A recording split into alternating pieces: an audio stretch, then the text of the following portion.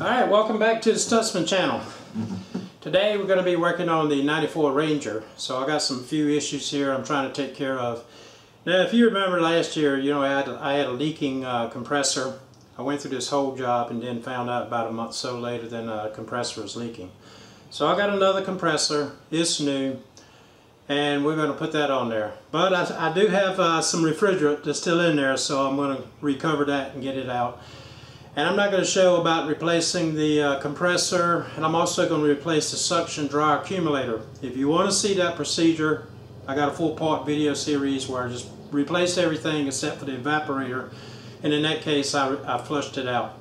So if you do want to see that, then be sure to check out the links, which I'll leave in the description underneath this video, and also I'll leave them at the end of the video so you can get it both ways.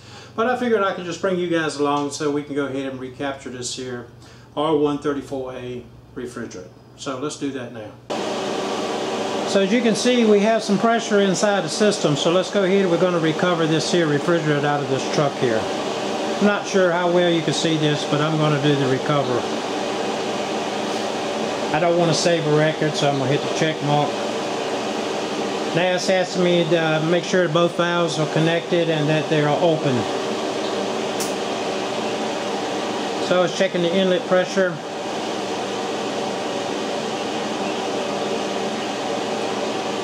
And right now it's asking about a refrigerant identifier. If you want to hook it up to a USB port, or if you have a standalone unit, you can use that. I do have a refrigerant analyzer, but I do know that this system is R134A because I put it in myself, and I checked the refrigerant before I put it in, so I know it's okay. So I'm just going to go ahead to the next step.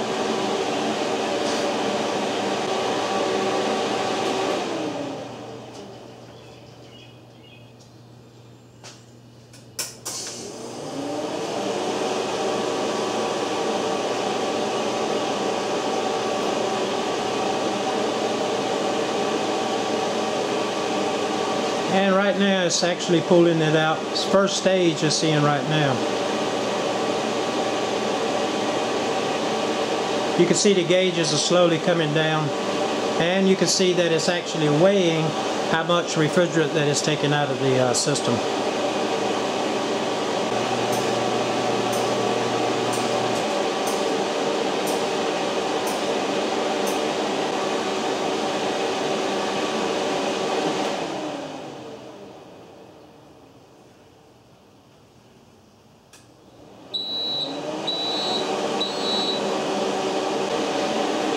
So it looks like right now we have 0.097 kilograms of refrigerant recovered. So we had a big leak here. I think it's supposed to be 0.676 kilograms. And we didn't get any oil drained out. That puts us back to our main menu. At this point right now, I'm just going to turn the machine off. And now we're going to make sure these valves are fully counterclockwise. Just release the Schrader valve that's inside, and then we'll just take them off.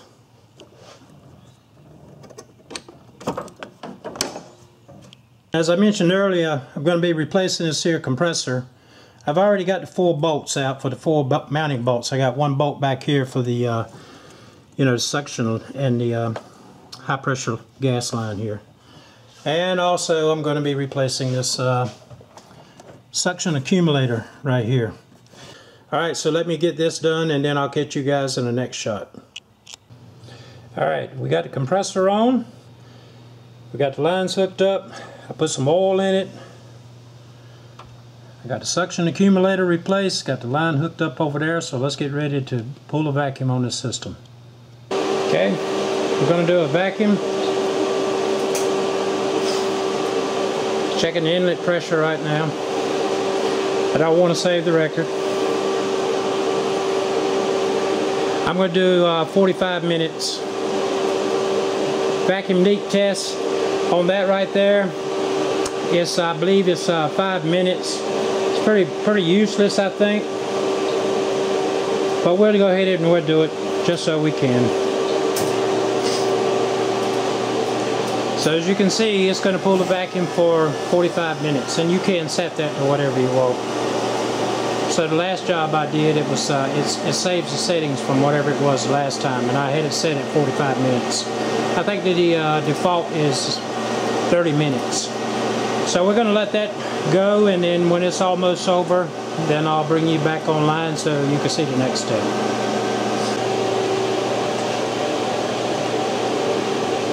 So as you can see, it's doing a conditioning of the internal tank, so it wants us to wait. So after that, doing an internal tank procedure, you can see now that the vacuum is in progress, so we have about 41 minutes left. So when it's almost about ready to expire on that, I'll bring you guys back online.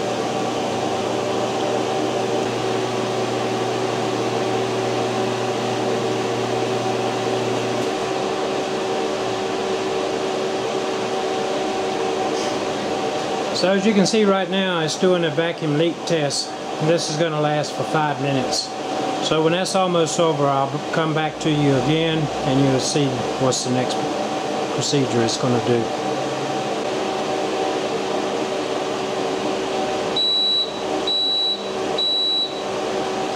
So as you can see, it passed the vacuum leak test, which was for a 5-minute test here.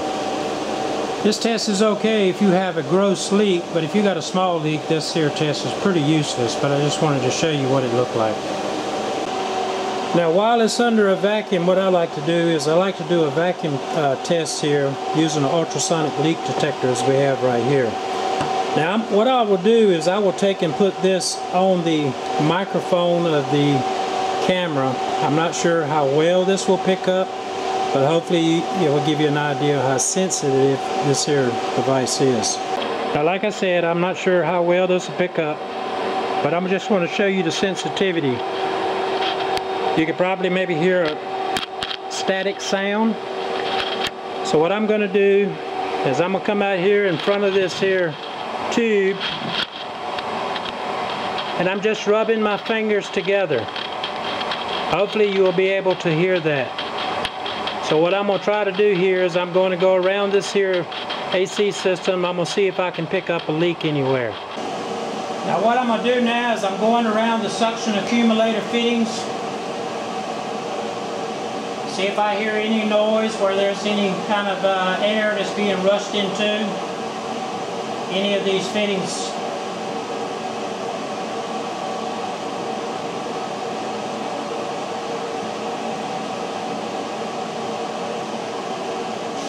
Now let's go around the compressor. I'm going around where the compressor bolts together.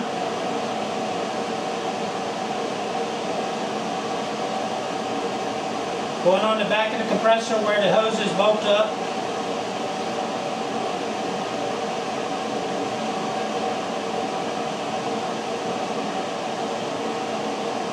Going up around where the compressor seal is at.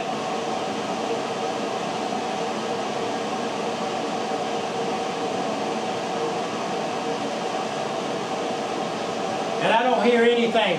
So let's go to the next step. Let's go ahead and recharge this system. Okay, let's go to the next step. We're going to do a charge.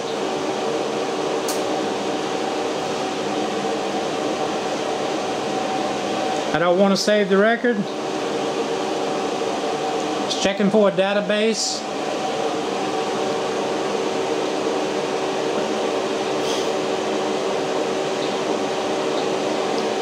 I'm going to change it to ounces. Let's look in the database. Now this will only go up to 1995, but the capacity is still the same for 1994.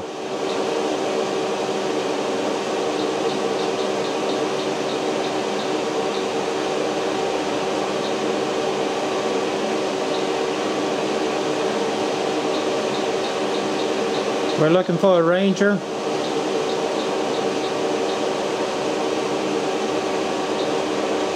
.3 liter engine.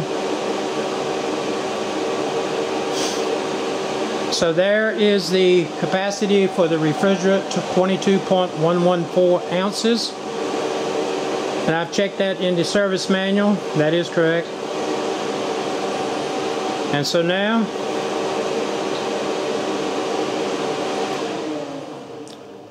it's going to be reading the tank weight. So it says do not disturb.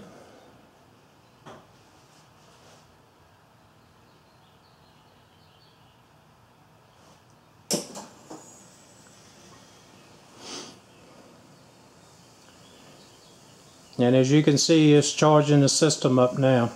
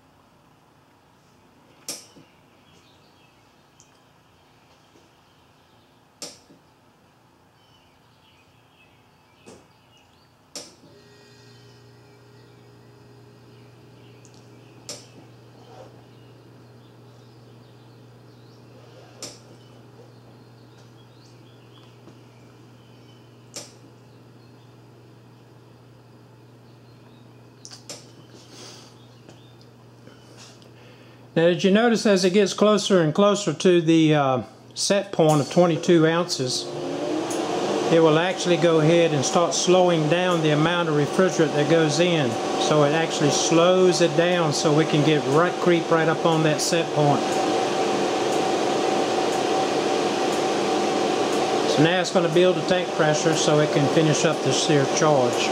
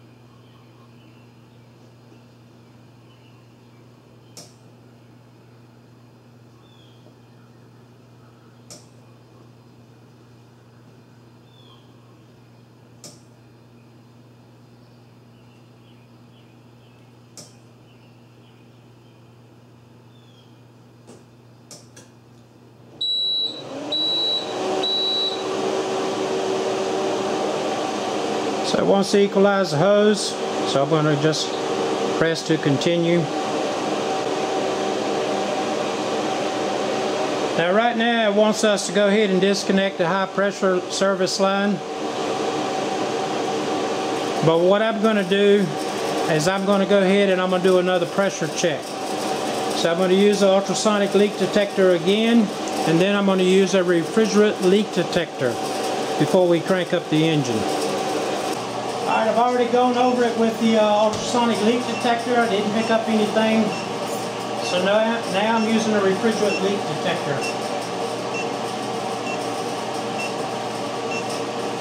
Going over the suction accumulator dryer fittings here. Now going back over to the compressor.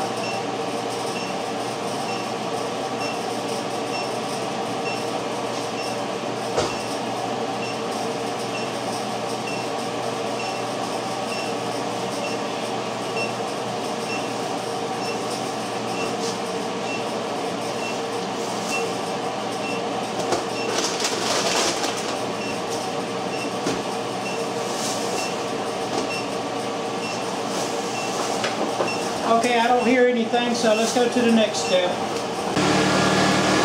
Okay, the high pressure side of the hose has been disconnected. Low pressure hose is still connected, so going to the next step. So now you can see it's equalizing the hoses. Basically, any of the refrigerant that's still in the hoses, it's going to take it and it's going to draw it back into the system. And so now it's going to go ahead and wants us to go ahead and take off the other hose, and then we can turn the vehicle off. Alright, the hose has been disconnected. The vehicle's still running. I'm just going to go to the next step.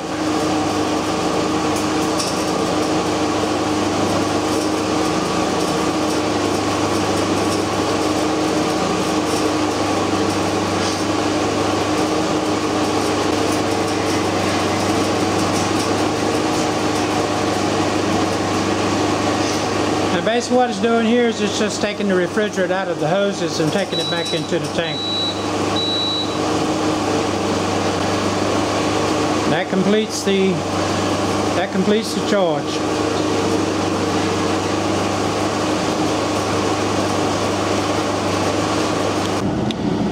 Truck's been running for a few minutes, so let's take a look at the temperature coming out of the outlet. I'm on the center duct here.